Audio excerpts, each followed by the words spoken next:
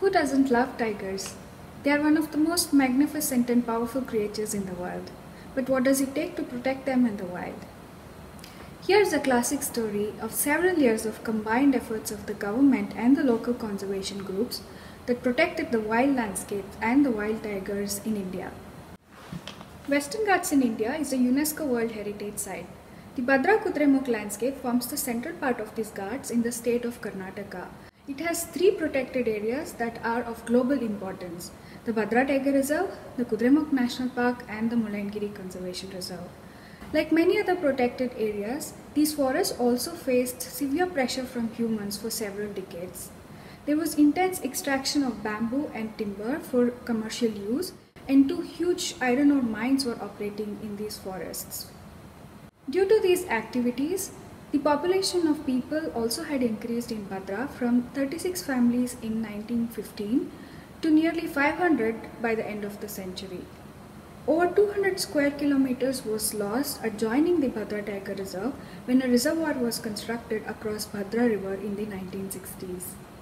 Clearly, these were massive challenges to be undone in the upcoming years. These issues slowly started to change with the enactment of Wildlife Protection Act in 1972 by the Government of India. It brought significant changes including prohibition of hunting of wildlife, protection of wildlife and its habitat, and regulation of non-forestry activities. Following this act, the Jagra Valley Game Reserve, which was originally a hunting ground, was combined with the adjoining forest, and the present 500 square kilometers was declared as the Bhadra Wildlife Sanctuary in 1974. On the other end of the landscape, 600 square kilometers of montane forest was declared as the Kudremukh National Park in 1987. By early 1990s, locals who were interested in wildlife started taking active role in the conservation efforts by defending the landscape from new threats. They were successful in stopping 3 new dams that were proposed inside the Bhadra Wildlife Sanctuary, and their advocacy also ensured to end commercial exploitation of bamboo, which had continued for over 2 decades even after the declaration of sanctuary. They formed conservation NGOs, the Bhadra Wildlife Conservation Trust and the Wildcatzy, which eventually played a major role in the conservation success of this landscape. Considering the potential of Bhadra to support tigers, the Government of India declared the sanctuary as Tiger Reserve in 1998. It gave a big boost to the protection efforts in Bhadra. During this time, the scientific institutions had recorded the presence of 7 tigers in this park. A happily ever after story of Bhadra's wildlife and its people gained momentum with the commencement of government-sponsored voluntary resettlement of people from the sanctuary. With the painstaking effort of the Forest Department, the District Administration and the Bhadra Wildlife Conservation Trust, 450 families with 4,000 cattle were resettled from 13 villages inside Bhadra Tiger Reserve in 2003. So it's nice to see people progressing. When you go to the forest, you see the animal populations going up, more tigers now from when it was in 97 or 96. So you see more wildlife now, all the land that was occupied by people once is now free of people. So the entire, if you went to Bhadra from this gate to the other gate, it's 53 kilometers. So you would see hundreds of cattle and people and disturbance and tractors, and so you only saw people mostly. Of course there was wildlife, but they were always under pressure.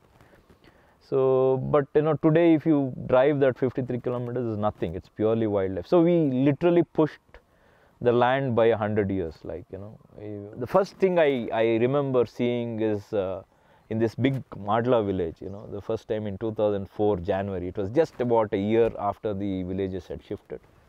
So the first time I saw a pair of Malabar pied hornbill sitting.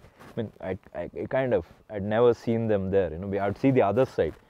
That was kind of, the best that I remember, because I saw these 2 pairs sitting right in the Madla village on a big tree, and I said, oh, they've come back. Because when people were there, they would raid nests and, most of the fruits that the these big birds eat are probably, you know, taken away by people for as minor forest produce and so on. So that was the first. Then the same year, 2004, monsoon, you know, I visited and I saw elephant dung right in the middle of the village, you know. So that is something, you know, like I mean, it was not seen then, but, you know, it was dung all over, you know, the roads that were used by these villages were full of dung.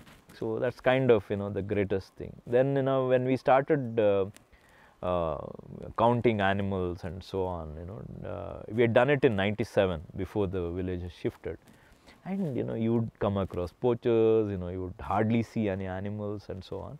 So I think there were about 5 tigers, 5 plus 2 cubs, 7 tigers were, you know, camera trapped during that time. And then, you know, when we started doing lines, we did our first lines after the rehabilitation in 2004-5. So 2005, I had never seen a sloth bear in the Motodi side, you know, where the villages were there. I'd never seen in all my life, not even seen a pug, you know, foot mark. So the first time in 2005, I actually saw the pad mark, you know, a sloth bear had walked on one of the patches. I was, you know, I was initially was shocked. I said, oh my God, you know, where were they all these years, you know. So that is the coming back. And then we started seeing chital in the paddy fields, old paddy fields, and, you know, then, so there were good numbers of sambas, but I mean, again, all of them were in hiding. So then we started seeing animals during the daytime. So, you know, so it was a slow restoration. And, you know, I had seen a lot of areas that had no grass. I mean, I had not even noticed it, you know, because a lot of areas was absolutely without grass, because there was continuous grazing. There were thousands of cattle going every day in the same area, grazing everything, and, you know, you could see only soil. Today, if you drive, I don't think so you will see an open patch of soil. It's all covered. So that was a big revelation for me. You know, I had some areas where I had never seen grass. I had seen this beautiful cover of grass, and very even, because it was all grazed by wild animals. So I think those were the things. You know, some of the huddlus you wouldn't find a blade of grass because it was so neatly grazed by domestic cattle, because every day they would go to the same place. Wild animals wouldn't do that. So, you know, so those were things that, you know, kind of, you know, gores started coming back. You would see a lot of young ones, multiple age groups of gores, and which was not there, because 89, after the big disease, you know, they were really struggling to come back. So then multiple groups of animals, and elephants much calmer in some ways. So those are things that, you know, started restoring our confidence, and, you know, we're saying, okay, you know, we are somewhere there. And, you know, when you look at the present tiger numbers, it's really kind of, you know, how an area can bounce back. We had 7 tigers recorded in 97. In 2017, there were 40. The flowering of big bamboo in 2004, which happens once in 60 years, posed new challenges to Bhadra. The lobbies influenced by commercial extraction of bamboo created undue fear among the locals that the forest would burn if the bamboo was not extracted during flowering season. Although the forest department protected the forest for 5 consecutive years without even a single incident of fire, the lobbies deliberately set fire to the forest as their commercial interest was not entertained. Unfortunately, this incident burnt over 100 square kilometers of forest. Thanks to the increased protection measures since then, the burnt areas have naturally recovered with new generation of bamboo. When we saw fire, we just became helpless. You know, it was absolutely like, you know, the fire is burning. There's no way. It's so big that, you know, there are 5, 10, 50 people can do nothing about it. I knew we'd gone back maybe 10 years. We had lost more than 35,000 acres of land to that ground fire. I knew there would have been, though it wasn't visible, I knew there would have been a lot of loss of animal life, and microhabitats were burnt and microhabitats were destroyed. It was a time of a lot of despair. But over time now, seeing the same place after 14 years or 13 years, you say, okay, fine, it's coming back. The jungle has come back. You feel good. One of the hardest conservation actions anywhere in the world is to stop the ongoing mining operations. The campaigns and legal battles initiated by Wildcat Sea and Bhadra Wildlife Conservation Trust in the 1990s started gaining momentum. Multiple conservation organizations took lead in the legal battle against Kudremukh mines, and Wildcat Sea led the effort against Kemangundi mines. So we understood the repercussions of mining very, very early. The Kudremukh mines that were going on in one edge of our district was devastating to our district because it was spoiling the entire Bhadra catchment area. So where Bhadra river took birth was getting ruined by the mines that were around that area. So we were trying to object and trying to see, and they were running illegally. So we were trying to get them to close down the mines. On the other end, we had Kemangundi, where there was mining going on by government agencies, whether it was VISL or SAIL. So we were trying to see whether this was the right place to mine. Now, again, not against metal and not against extracting metal, but where you do it, when you do it, how you do it is very important. So we understood that. We stopped mining in Kemangundi area very, very early, because I have a feeling that my personal opinion is that in case we hadn't stopped people from mining in Kemangundi area, and there are a lot of estates around here where the metal content is pretty high. There were local planters who were privately prospecting for metal content, and it is very high. Maybe more and more people would have gotten into mining if we hadn't stopped them, is my opinion. So I think mining is one thing that had to be stopped. It was stopped. With the court intervention, both the mining operations were completely closed in 2005 and 2007. Today it is a delight to see these mined areas being taken over by nature.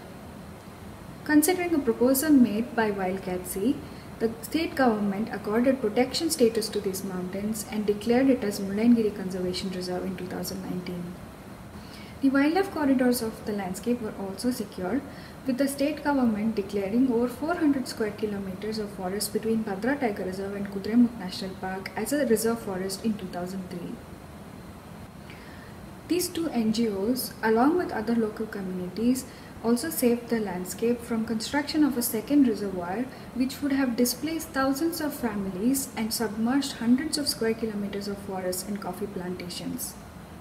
The 53-kilometer long canal proposed for this reservoir would have sliced Bhadra Tiger Reserve into two halves. They also secured an important elephant corridor from construction of a 6-lane highway in 2020. This project would have severely fragmented the rainforests of Western Ghats, increased human-elephant conflict, and devastated the lives of local communities in landslide-prone areas. With these efforts, all three key biodiversity areas of the landscapes and the corridors are secured, and the tiger numbers have increased to 40 in Bhadra Tiger Reserve. Tigers are also seen dispersing from Bhadra to other protected areas in the Western Ghats. This landscape is considered as an important and high potential area for tiger population dynamics in the Western Ghats. Increase in tiger numbers is a direct result of securing habitats and a healthy population of prey species. Several species of birds, amphibians, reptiles, innumerable contributors to the biodiversity and water catchment areas were also protected in the process of protecting the top predator. The landscape is currently facing new challenges, but the fact that the important areas have already been secured to support the growing number of tigers gives immense hope for future. This is a story that truly deserves to be celebrated widely.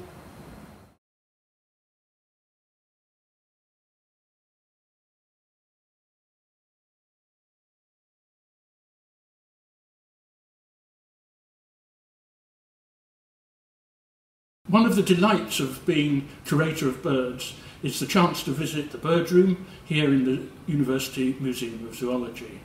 And such visits allow me vicariously to travel the world. In one cabinet, a species from Antarctica. In another drawer, various tiny species from islands in the Hawaiian archipelago.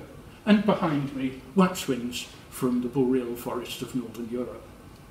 And then there are the species whose stupendous migrations make absolute mincemeat of global distances.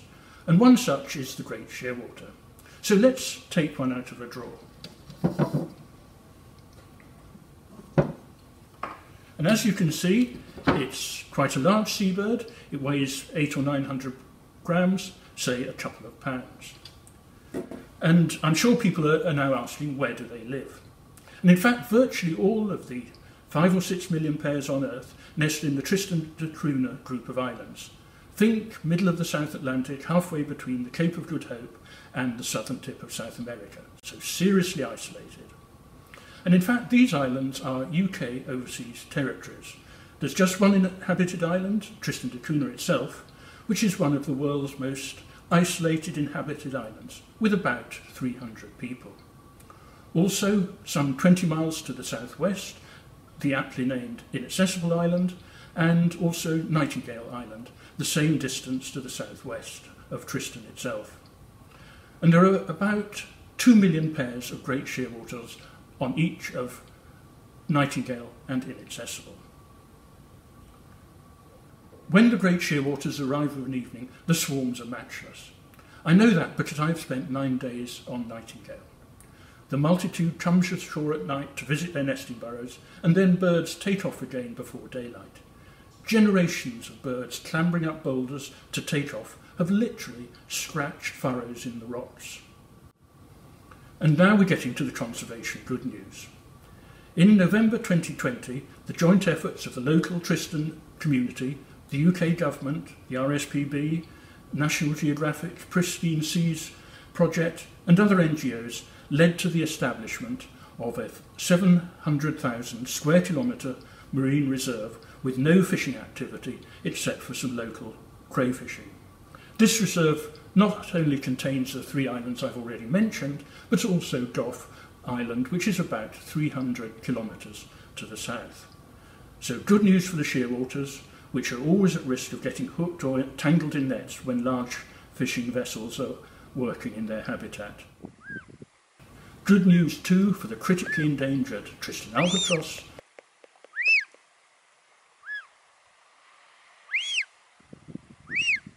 and for the rockhopper penguins, which are fast declining in numbers.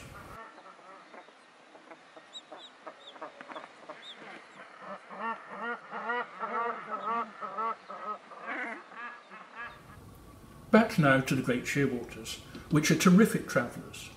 During incubation, they may undertake a loop that takes them up to 4,000 kilometres from the colony in 20-day journeys, undertaken while the mate incubates the egg. That loop often takes them to the Patagonian shelf off Argentina, where there still in fact remains a need for more protection. And what about when not breeding? The majority of the population journeys to the North Atlantic, migrating north following the North American coast to Canada, and then swinging east towards waters south of Greenland. The bulk of that northward journey from Tristan to Canada is achieved in about 17 days. On the one hand, that is amazing.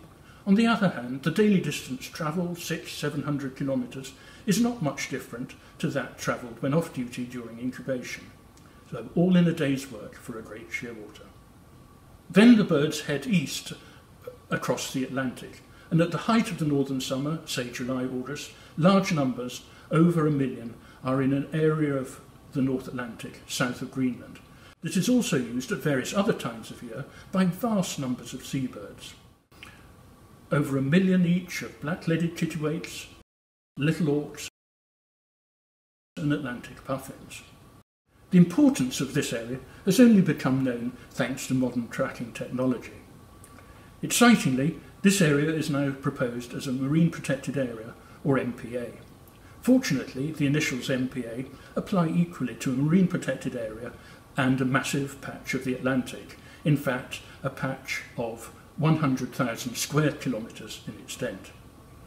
If all goes well, the area will be formally designated as the North Atlantic Current and Evelynov Seamount MPA this coming summer. The designation will be made by a consortium of countries fringing the North Atlantic at the very time of year the great shearwaters are using that area. And the next steps for the shearwaters themselves? To fly south back to Tristan waters, taking a route mostly to the east of their northbound journey. Again, the journey is rapid, 3 weeks or a little less.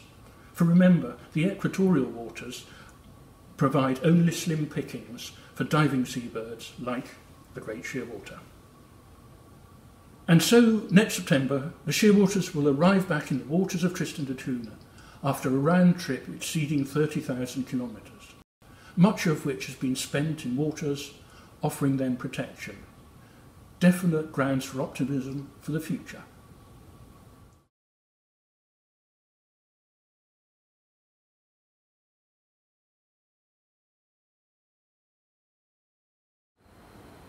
Hello, my name is Matt Hayes and I'm a research assistant here at the University Museum of Zoology in Cambridge.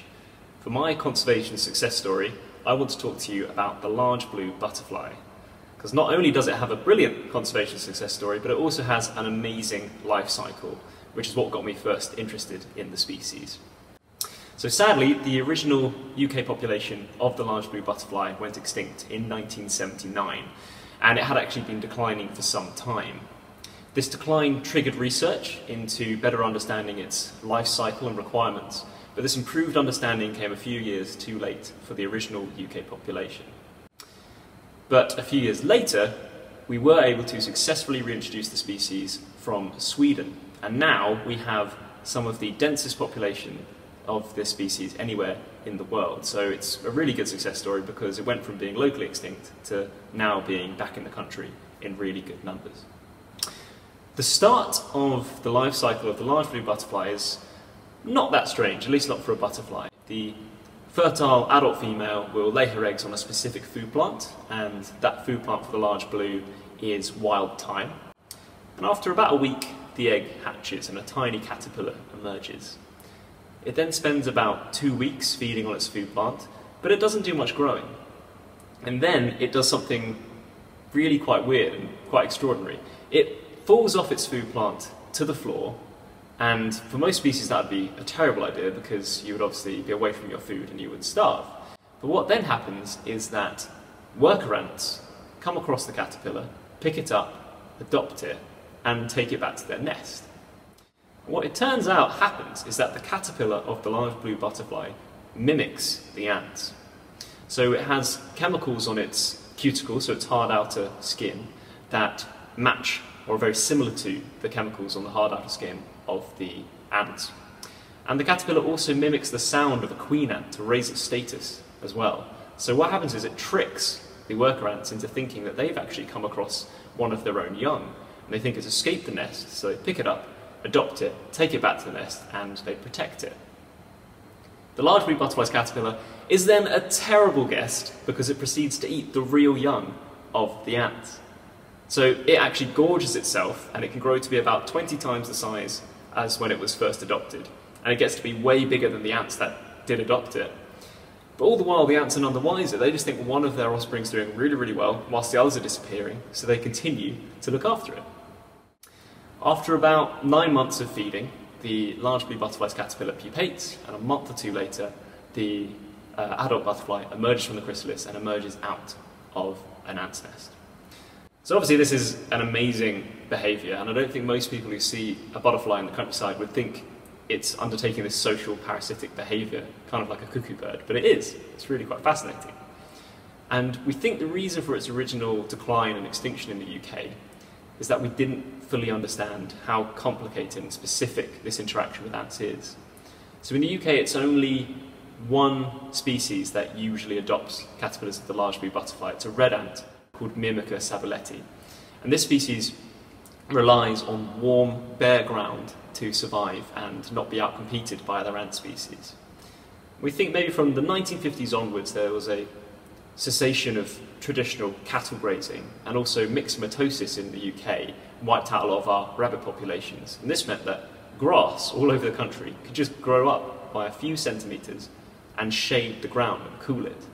This cooled the ground enough so that it was unsuitable for the host ant of the large blue butterfly, and other ants came in and outcompeted it. Without the host ant, the butterfly that they support can not be supported either, and it's thought that's why the large blue butterfly went extinct in the UK. Since reintroduction from Sweden though, and since it was reintroduced into Somerset and that area of this country, We have put in place management plans that undertake grazing and mowing regimes to keep the sward, keep the grass really short. If the grass is short, they don't shade out the ground and it's kept nice and warm for the host ant. And if the host ant is thriving, so too can the large blue butterfly. We think that's why it's now doing really, really well. I love this example of the large blue butterfly as a conservation success story because it gives a really good idea of how if we put the time and effort in to doing the research and understanding the requirements of a species, we can make reintroductions and conservation management plans work. And it's also a brilliant example of how interconnected the natural world is and these really impressive and perhaps unexpected interactions that go on between the species all around us.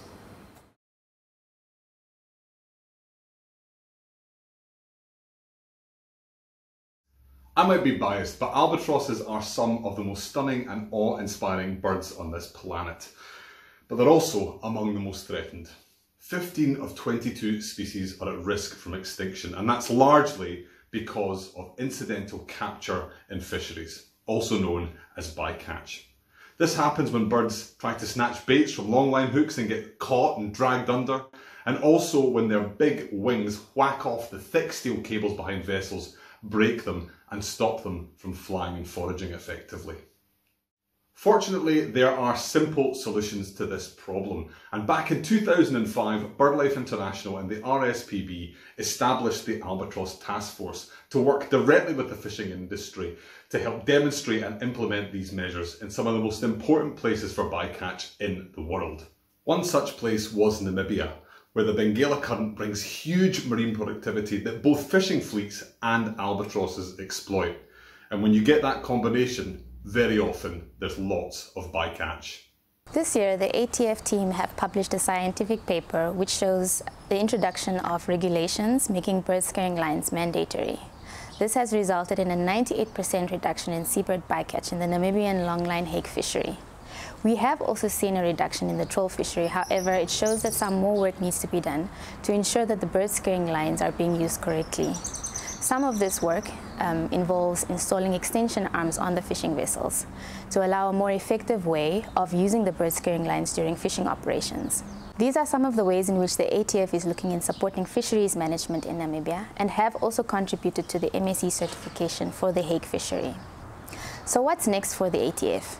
We're looking at training of the trainer programs and working closely with the observer agency and inspectors to ensure that seabird bycatch reductions are sustained long into the future. This includes hardwiring seabird safe fishing into the way that the fishing industry operates and also in which the data are collected. I am proud of the work that my team and I have been able to accomplish working alongside the government, the inspectorate and the observer agency. There is still a lot more work that needs to be done in terms of conservation in Namibia. However, we have proved that it's possible and we look forward to many more successes in our marine space. Many of the birds previously caught in Namibian waters breed on an island called South Georgia in the subantarctic, where I worked as a seabird researcher. I witnessed firsthand the devastating impacts of bycatch, removing fishing hooks from birds and seeing the increasing number of empty nests every year. This amazing achievement in Namibia, as a result of the important work by the Albatross Task Force and the Namibian government, gives me huge hope for the future of South Georgia seabirds. What we need to see next is other countries learning from the success of Namibia and working with their own fishing industries to make bycatch a thing of the past so that seabirds can start thriving again.